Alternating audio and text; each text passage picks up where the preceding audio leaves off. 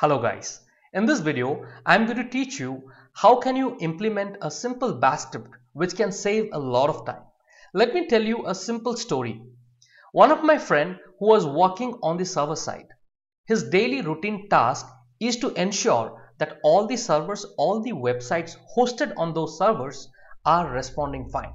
And he used to do it everything manually and spending 45 minutes to 1 hour on a daily basis.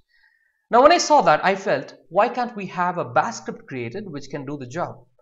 And in this video, I'm going to teach you those simple and easy tricks using which you can create a bash script.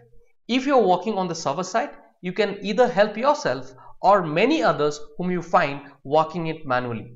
So let's move on to our screen and let's get started.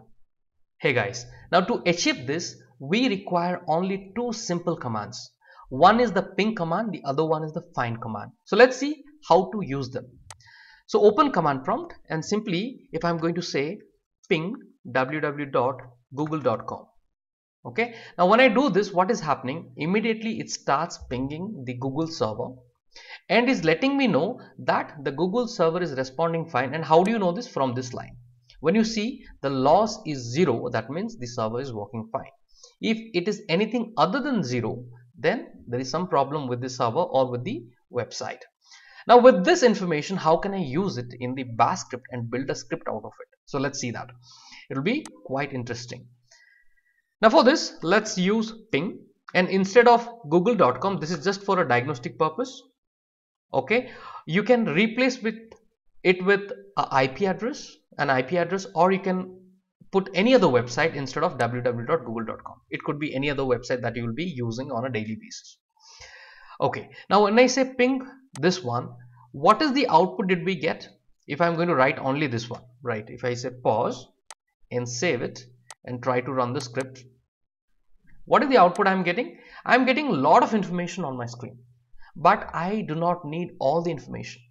I need very specific information out of this entire range of informations. So what should I do? What I need is I need this first line and I need this line. Now this line is very important, which is going to letting me know whether the website is currently responding or not. Okay, if the lost is 0, that means it's responding, right? So only two information out of the bulk of information that we have. So how do I really get that? I'm going to show you in the bash script. It's quite simple. All I have to do, I have to use a pipe symbol. What is the pipe symbol meaning?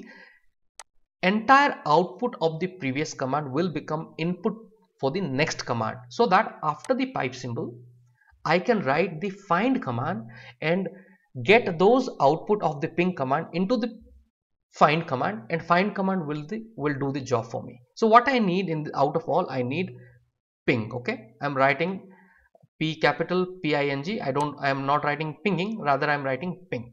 Okay, ping, I'll tell you the reason why I'm writing ping, not pinging. I'll tell you that. Now this one, what exactly this information will give me, how this is going to run. If you see, it is only going to show me this information. Okay, pinging, ping statistics for 32 bytes. Okay, it is only showing me this specific information, nothing else. Wherever there is a word called ping, only those information are coming, rest is not coming. So you got the trick. Now the next thing, what will I do? I need the lost one also, right? I need that.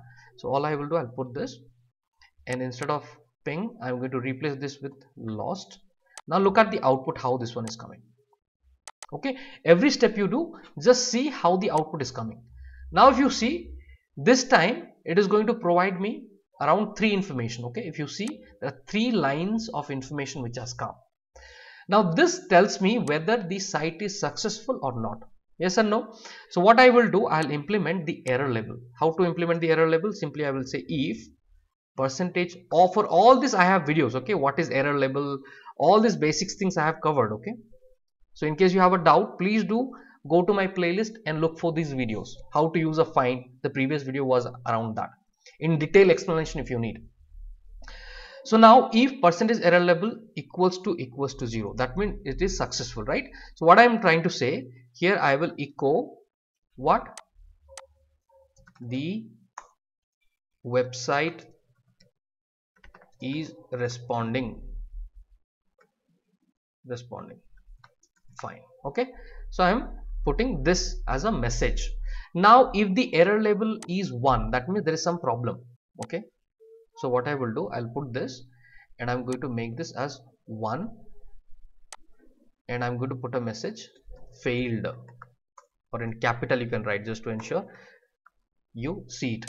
Okay, so I have written failed here. Let me see how this one is working. So it started pinging. Ping statistics is fine. Lost. And the website is responding fine. You got it?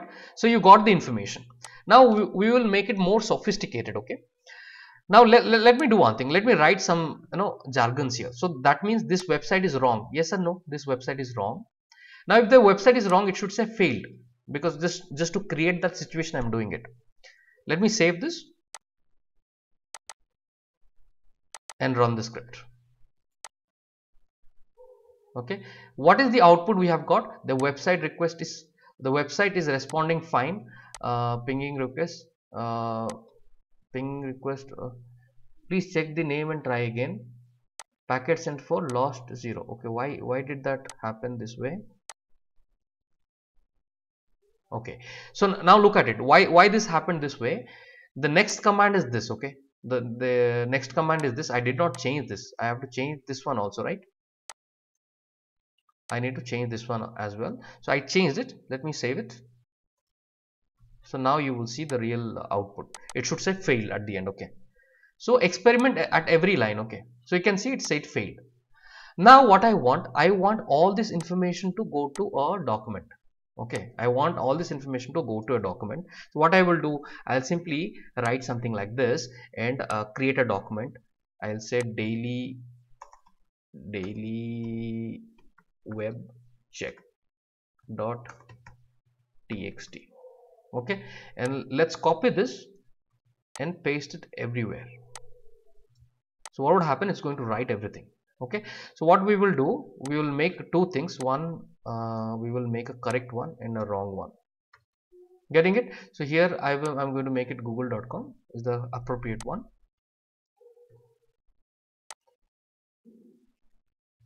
Fine. So what is happening, how we have written the same thing we have repeated. This is for google.com, this is for some wrong website. Let's say I want to do it for YouTube. Okay, let's say I would like to do it for YouTube. I will instead of this, I am going to replace this with youtube.com, and let me copy this. So you got the logic. Okay, how it is working by now. You should have got the logic. Okay, so this too, the Google should say working fine. Website is working fine. The middle one should say fail. The third one also should say the website is responding fine. Okay, let's test it. I'm going to give you a task. Okay, this entire script, you got the logic. This can be highly sophisticated. You can design it in a sophisticated way. Okay, but again, this is the base of your logic. Based on that, you can modify and do a lot of things. Okay, out of it.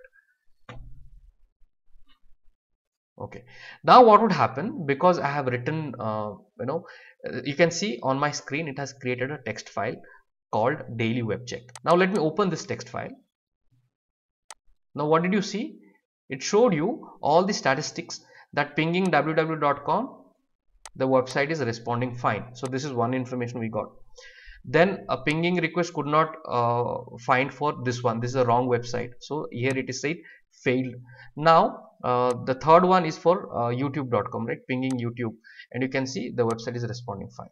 Now out of, if you get such a report by just double clicking on it, and you have got some 30 to 60 websites, and you are simply double clicking on it and you are getting such a report, it becomes quite easy for you to follow. And this can be more sophisticated. Okay, you want to create two separate files, one for success, one for fail. Even that can be done.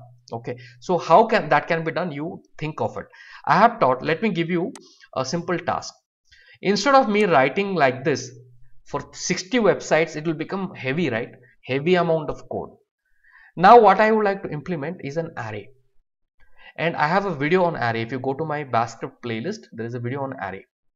Okay, check that video and understand using that array. And there is something called set local, enable delayed expansion. Using all these techniques, how can you make this entire bulky script to a small script? That can be done. You have to spend little time. I have given the knowledge. All you have to do is exercise on that knowledge and try to build a simple script and comment me that you have done it. Okay, comment your script or comment it for everybody that you have done it, or you have built a script which is quite simpler than this one. Okay, you got all the logics, you got all the basics, how things works. Using these tricks, you have to just build a small script rather than a huge one. For 36, 50 to 60 script, imagine how heavy this script will become. I want to make it quite simple, and this can be implemented using various logics. One of the trick is implementing an array, and there is something called, you can go through a loop, and you have to use set local, enable delayed expansion. What are all this? I have already created videos. Please do watch and do comment once you are successful. So thank you guys for watching this. We are going to move on to our next topic. Bye bye.